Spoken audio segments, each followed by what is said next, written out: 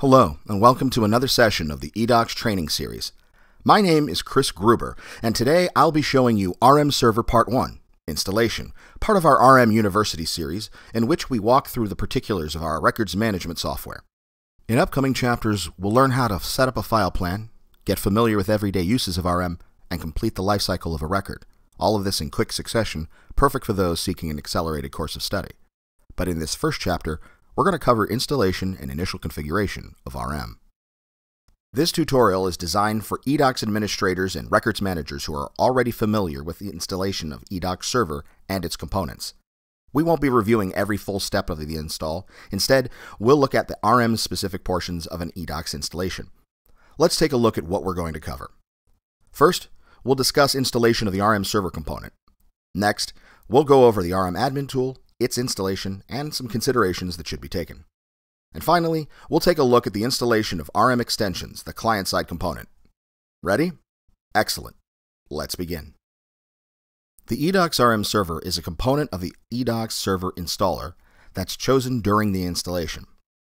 In the installation wizard, you'll see a set of components underneath the main server node. Click the item labeled RM Server and choose to install the component. After you click Next, you're prompted to enter a serial number, just like you were with the main eDOCS Server installation. Enter your serial number and password, then click Next. You'll be prompted to specify the installation directory. Once this is done, click Next. Then click all the way through to the end of the installation and click Finish. That's it. That's all that's necessary to have the RM Server component in place. No need for further action. Before we proceed with the installation of the RM administration tool, we'll need to consider a specific situation when installing the admin tool, one related to whether or not you install it on a machine alongside eDOCS extensions. When you set up extensions, it installs a copy of the eDOCS extension API. The RM admin tool installer places its own copy of the extensions API in the same location, overwriting any existing API files. If this version doesn't match the version of the extensions API that was already on the machine, it can and will corrupt the extensions install. This will also happen if there is a version mismatch when installing the admin tool first. This is why, if you intend to have both extensions and RM admin tool on the same machine, we recommend you install and patch these items in a staggered manner. For example, install extensions, then install RM admin tool, then patch extensions, and finally patch the admin tool. This issue has been outlined on the OpenText Knowledge Center in Knowledge Base Article 6134-3767. Now, let's proceed to the installation itself. To install the RM admin tool, first launch the item from the main installation menu or from the RM admin tool executable. In the OpenText eDOCS RM admin tool setup dialog, click Next. In the End User License Agreement dialog, select the I accept the terms in the license agreement checkbox and click Next to continue. In the Choose Products for Licensing dialog, enter the serial number and password for RM admin, then click Next. In the Custom Setup dialog, we can choose to install any optional components.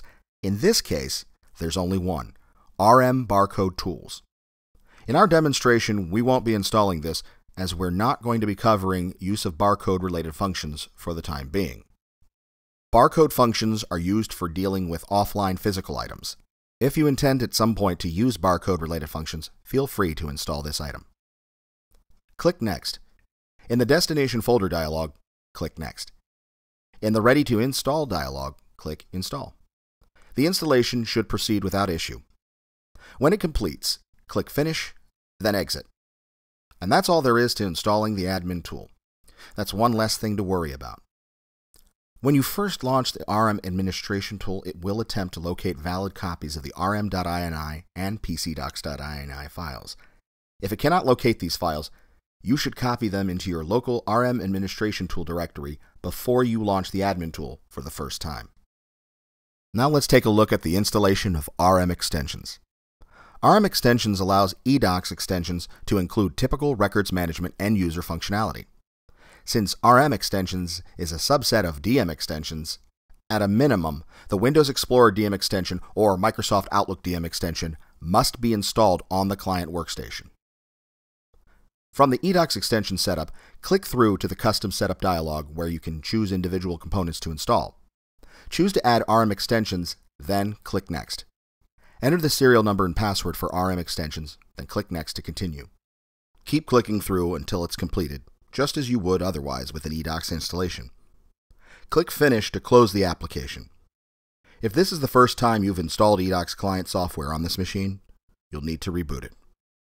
Then you're done with the installation of all 3 components. This has been RM Server Part 1 Installation. For more information on this topic, please refer to the RM administration documentation. We continue this series in our next chapter, RM Server Part 2 Administration, where we'll cover using the admin tool to create and configure a file plan.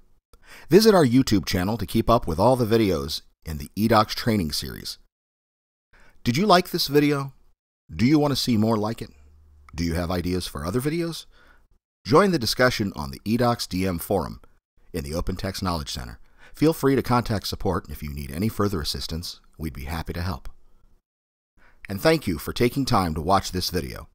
We hope you found it useful and that you'll be back for more in the eDOCS training series.